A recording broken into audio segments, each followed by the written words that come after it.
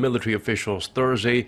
He discussed a range of security issues, including Pyongyang and the Iran nuke deal. Trump emphasized Washington's ultimate goal is denuclearization of the Korean peninsula and added the U.S. will do what it must to protect itself and its allies from the Hermit Kingdom's threats. The comments seemed to resonate the tone set in his speech at the UN General Assembly, where he vowed to totally destroy North Korea if Washington was forced into action.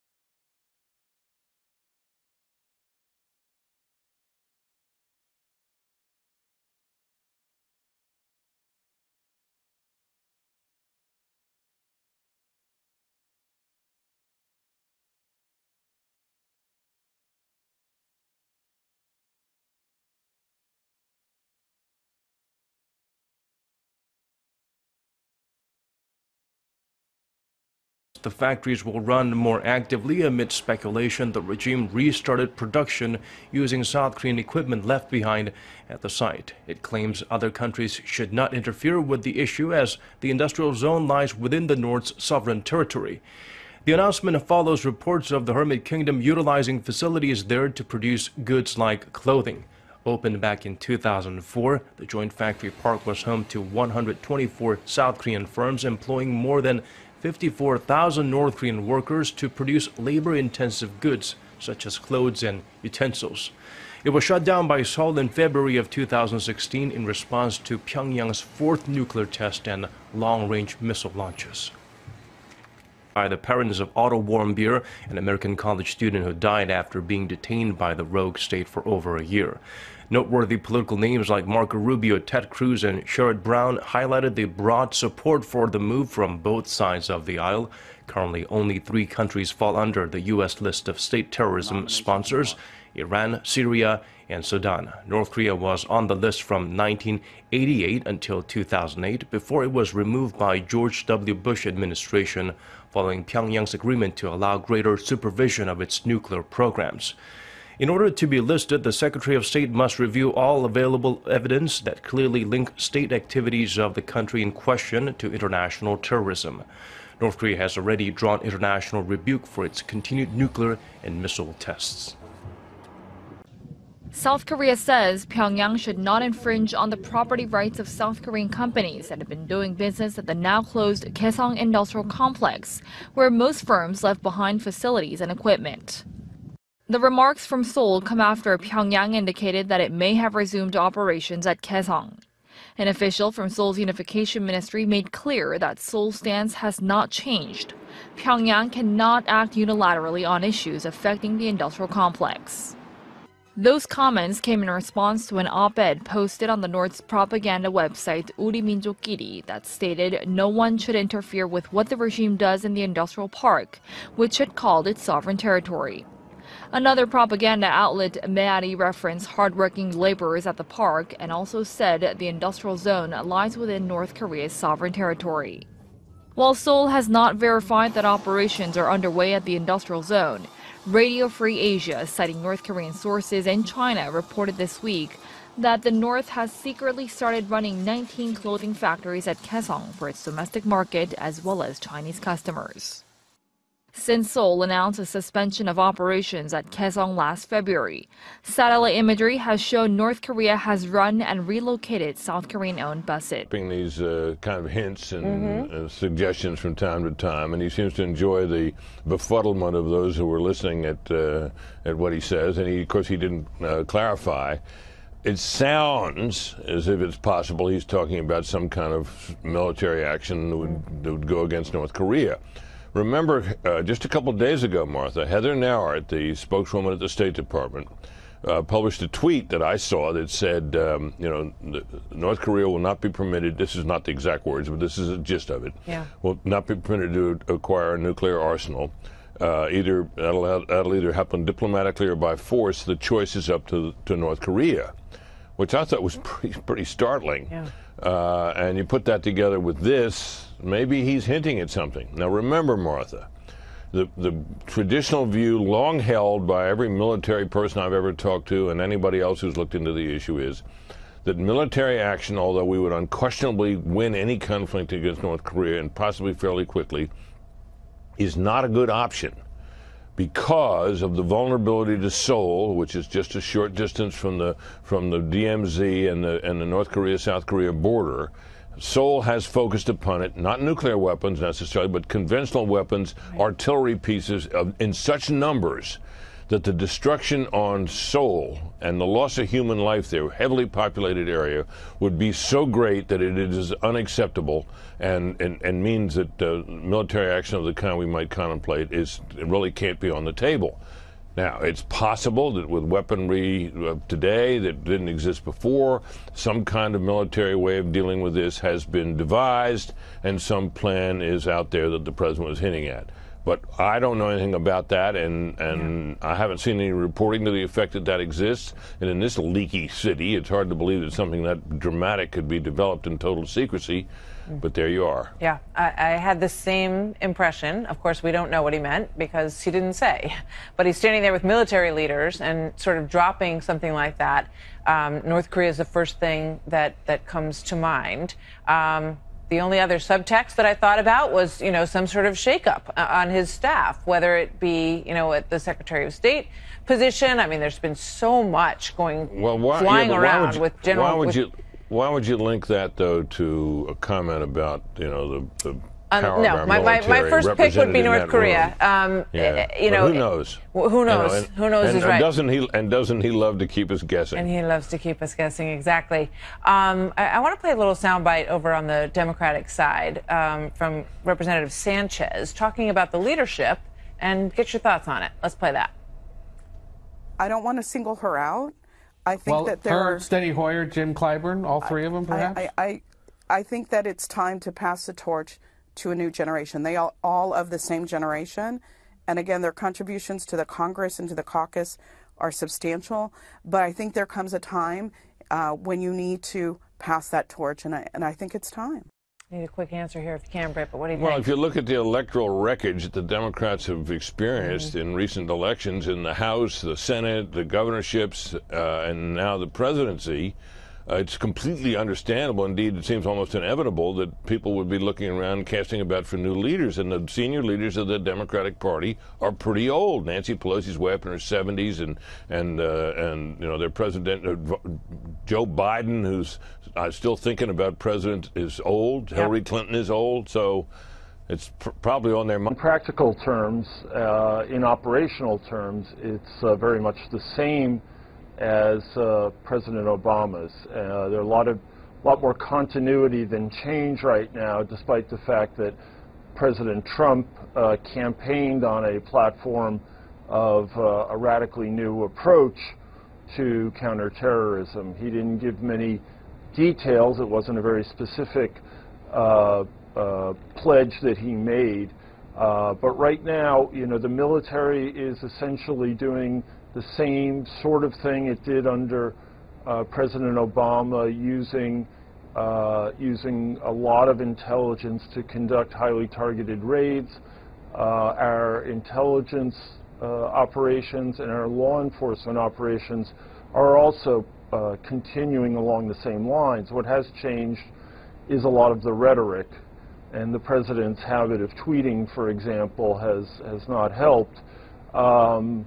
But to date, we haven't seen any of the big changes that he promised during the campaign. We haven't seen the reinstitution of torture, for example, of targeting terrorists' families, of really taking the gloves off and using vastly more firepower than had been used before.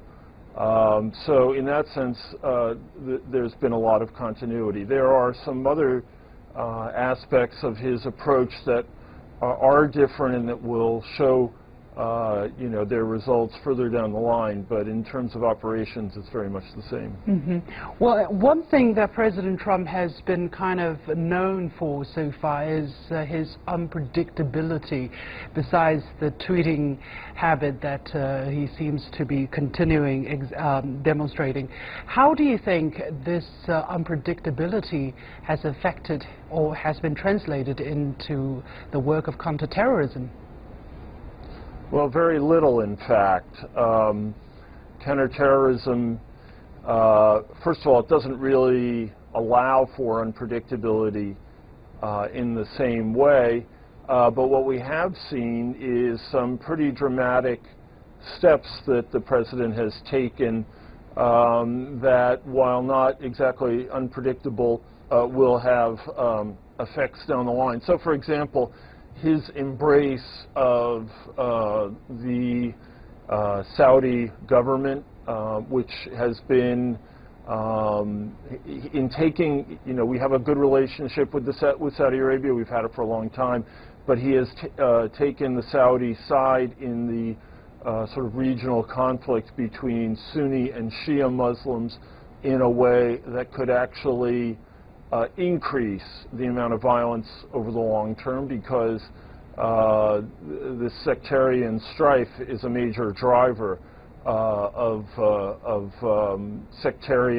jihadist terrorism. That's one area. The other area is with the very sharp rhetoric towards Pakistan. That also could have consequences down the line.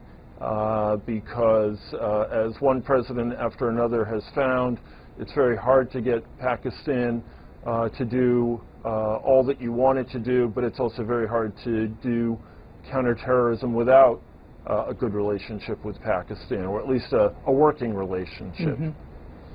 Now, let's talk about President Trump's Afghanistan policy. While as a candidate, he denounced Afghanistan as a total disaster, and now President Trump said he will ramp up U.S. engagement in Afghanistan and handily defeat terrorism there. His speech on Afghanistan troop deployment is in lockstep with the past presidents, and for people who hope that President Trump would be a transformative president in fighting terrorism, what has he achieved so far, and how do you look at his Afghanistan policy? Well, let me answer what I think are two parts of the question. The Afghanistan policy is another example of continuity with the past policies. In fact, it's rather ambiguous in many of its details.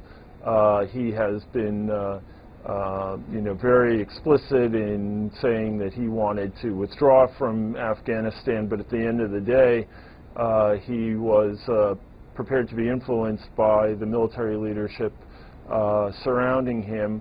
I think that's probably a good thing, because I think that there are lots of good developments in Afghanistan that we should not squander by a hasty departure. At the same time, this is not a solution. This is not a recipe for winning the war over the Taliban. I don't think that is really a winnable war, certainly not on the current trajectory, but what it will do is continue to give the government there and the military there some breathing space to strengthen and we hope embrace policies that will earn the loyalty of more of the population. You spoke about, people who expected transformative effects in counterterrorism. I think many of those people were people who are animated, that is, we're talking about American voters, people who are animated by strong anti-Muslim sentiment, and they certainly will be disappointed that he hasn't embraced any of the really somewhat outlandish proposals he made during the campaign. Personally, I think that that's a good thing. A return to torture would result in international condemnation in the United States and would only accelerate the drivers of terrorism. It would only increase, I think, recruitment. It would be bad for our moral character. It would be bad for our policies. I think that the president has, in a sense, maintained the same kind of wary to negative posture towards Muslims in the United States. He has not stood up, for example, when people were wondering how he would react to an attack on a bus in the Pacific Northwest, where a right-wing radical was hectoring some girls, was really screaming at some girls, claiming that they were Muslim and that they were to blame for all the country's problems. And 2 Americans were killed defending them, and that is something that he never really took note of. And there have been many, many attacks against mosques and against Muslims in the United States, and he's been notably silent on that.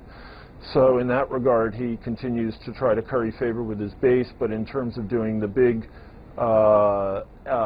transitions, the big turns, the new policies that so many had feared, they haven't really appeared yet.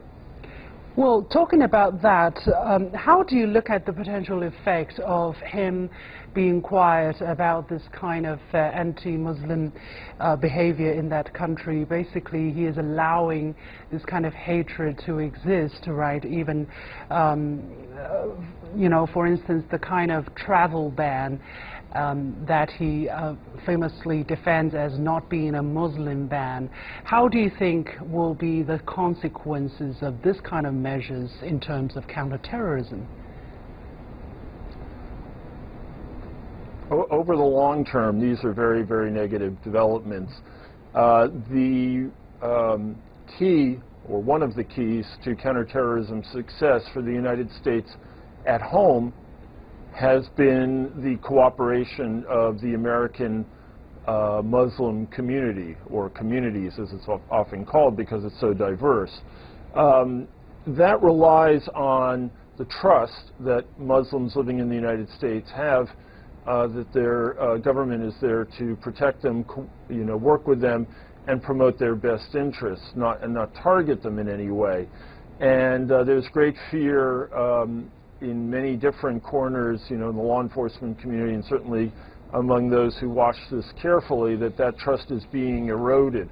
The fact that the president hasn't spoken up when Muslims have been the target of violent crimes is very, very disturbing.